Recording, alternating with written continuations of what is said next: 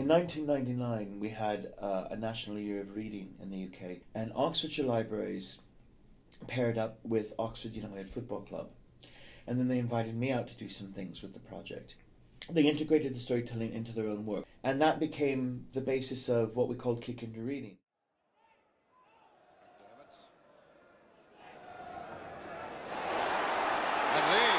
And away goes Rhoades-Brown. Now, has he got the nerve to hold on? He has! Chelsea ahead! And I got to know the coach of Oxford United, Peter Rhoades-Brown. And Peter Rhoades-Brown said, you should do this with other clubs. And we thought, well, we'd like to do that. Me and the librarians and some people at the National Literacy Trust who've gotten involved. They go to a school to teach sport.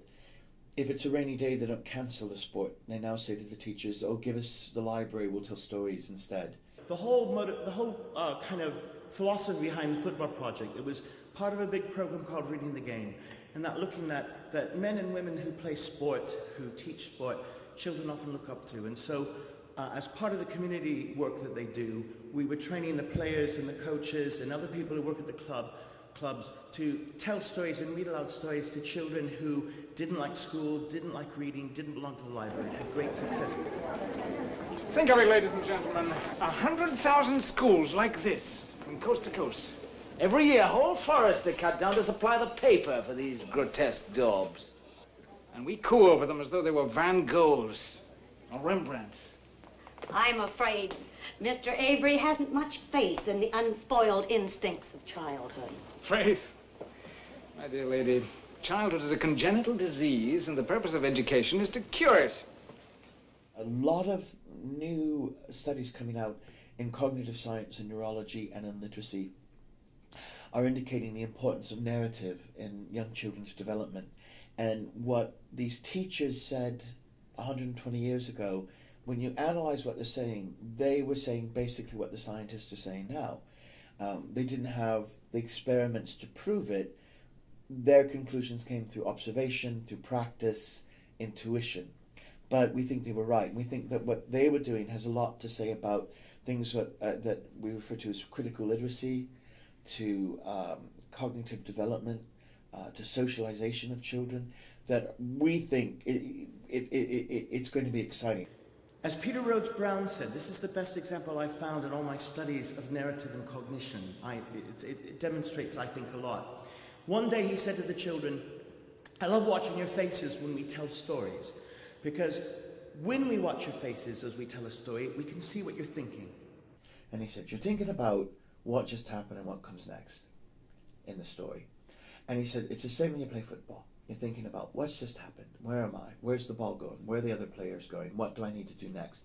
And he says, but you're not really thinking about it. You don't know you're thinking about it. It just all happens really automatically. He said, when you listen to stories and tell stories, when you play football and watch football, he says, you're using the same part of the brain. Because that's the one thing that's different, I think, with athletes from others, is that their intellectual energy and experience is as much with dealing with the physical space they work in. They may not be a slick performer. Someone might say, oh, they mispronounce words, or they say like and and okay a lot. But in terms of how they engage the listeners and hold them, and know how to pace it so that it's a real drama, so there's a really good punchline, whether it's a laugh or a shock or whatever. And I think it's partly if you really get into, especially a team sport, but even if you follow an amazing solo athlete like a boxer or a tennis player or a jockey, you know all these stories about them.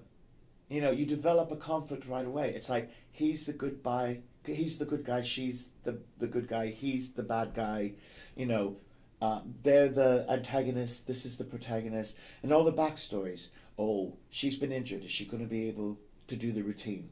You know, he's on a transfer list. Is his mind elsewhere? Is it on the match?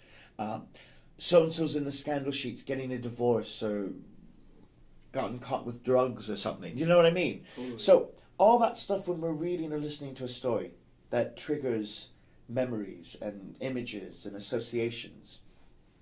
I think that same mental process goes on when we watch athletics of some kind, whether it's a rugby match or a football match or an ice hockey game or a boxing match or a tennis match, you know, we become engaged with it. It's that same mental state or a similar mental state. So that's why I think, you know, Peter Rhoades-Brown was right.